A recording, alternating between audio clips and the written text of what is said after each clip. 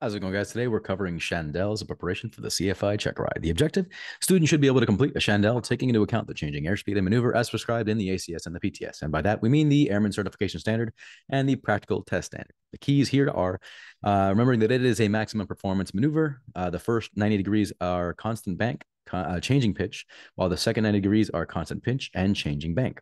And remembering to stay coordinated. The elements: maximum performance and performing a Chandelle.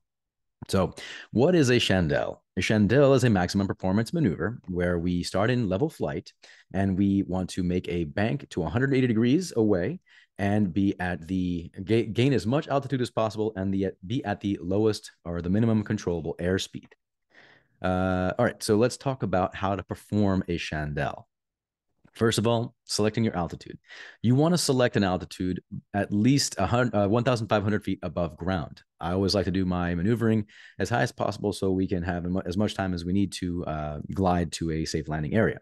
So at least 1,500 feet, preferably more. Altitude, check. And then we want to do clearing turns. As with any maneuver, make a turn to the left, clear the airspace, make a turn to the right, clear the airspace, and then you're all set. And then use your checklist. Your aircraft might have a specific checklist for this maneuver. And then you want to be at maneuvering speed. Then once you've got your altitude selected, you've cleared your airspace, and you've run through your checklist, you're at maneuver speed, you want to note your references. First of all, select something out on the horizon as your starting point. You want to note something 90 degrees away, right off your wing, and then your 180-degree point. And then I like to bug 180 degrees away on my heading bug, so I know exactly when to roll out. All right, bam. So we've got our references. Now let's talk about actually performing the turn.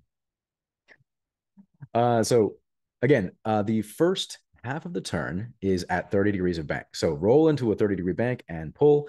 You should stay at 30 degrees of bank as you come across, and you keep pulling until you're 90 degrees away from your initial heading. At the 90-degree point, you're going to be starting to roll out of the turn but maintaining that same pitch angle by pulling. I like to use trim to help relieve that aerodynamic pressure.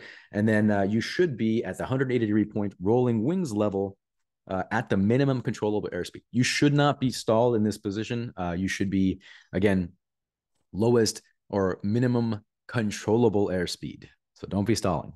Some common errors with this maneuver are stalling the aircraft, failure to maintain coordination, improper control inputs, and improper planning. So make sure you have your altitude selected correctly, you run through your checklist, you're at maneuver speed, and you're performing the maneuver correctly. And then, of course, you will likely have to do it again to the right. Same thing, everything applies. So that is, in general, how to do a chandelle. If you have any questions or if I missed anything, please drop it in the comments. Thanks for watching. See ya.